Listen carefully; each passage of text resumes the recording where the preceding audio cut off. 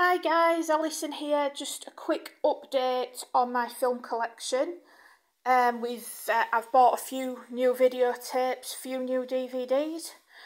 Just thought I'd go through the collection with you. We've got on VHS we've got Alien, Assault on Precinct 13, Blind Fury and The Punisher, Creepshow, Dragon Lord, Desperado, Drunken Master, one of the Godzilla films, I can never remember, Invasion of the Astro Monster, which I've basically just bought because Godzilla does a happy dance. And it's got King Ghidorah in it, I think, who's one of my favourite baddies.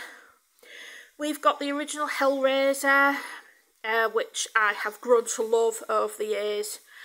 We've got the Naked Gun, we've got Pitch Black, Psycho, Red Heat, Species, and Vampire in Brooklyn. As you can see, I've gone for a few of the big box VHSs to basically remind me of when video rental stores were a thing.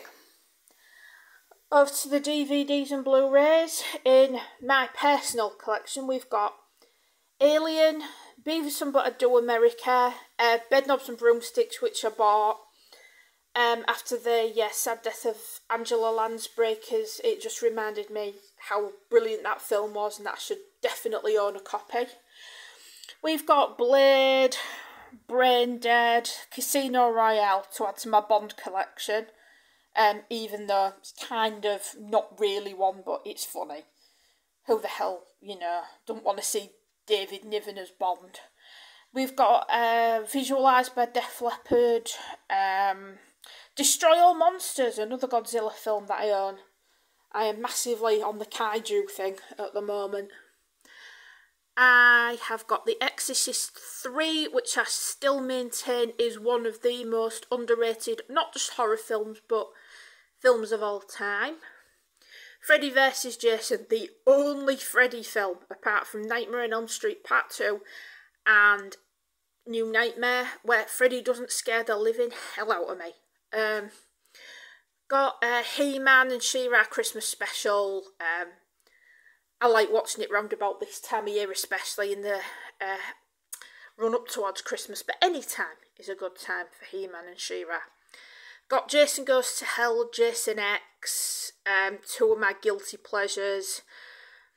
Kill Bill 1 and 2, my favourite Tarantino films, along with Death Proof and Reservoir Dogs.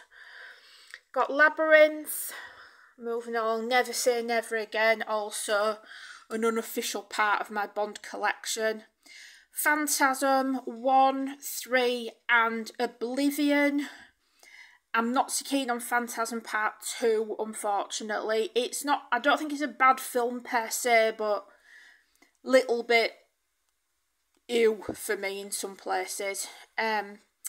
We have also got RoboCop, that speaks for itself. It's just a modern classic. Scooby-Doo movies, which I still love.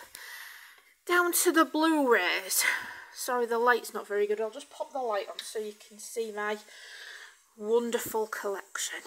I have got here the Friday the 13th, the First 8 films, because I'm a bit of a Jason fan.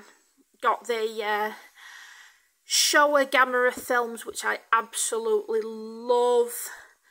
Ghostbusters 1 and 2, Ghostbusters Afterlife. Lifelong Ghostbusters fan. The Golden Voyage of Sinbad, which is an absolute classic and I love it.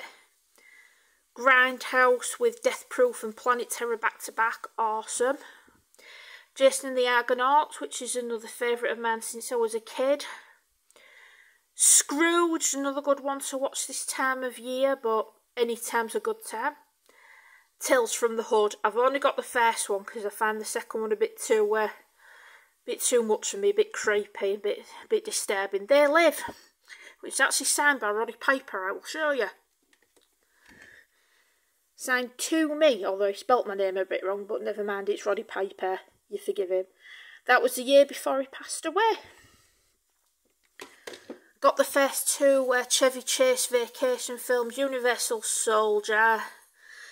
Then over here we have my James Bond collection and Indiana Jones collection. still two absolute favourites. And then just down the bottom, lingering by itself because I've no more room on my VHS shelf, Danger Mouse. Hope you enjoyed the video. Hope you enjoyed looking at the collection. Bye.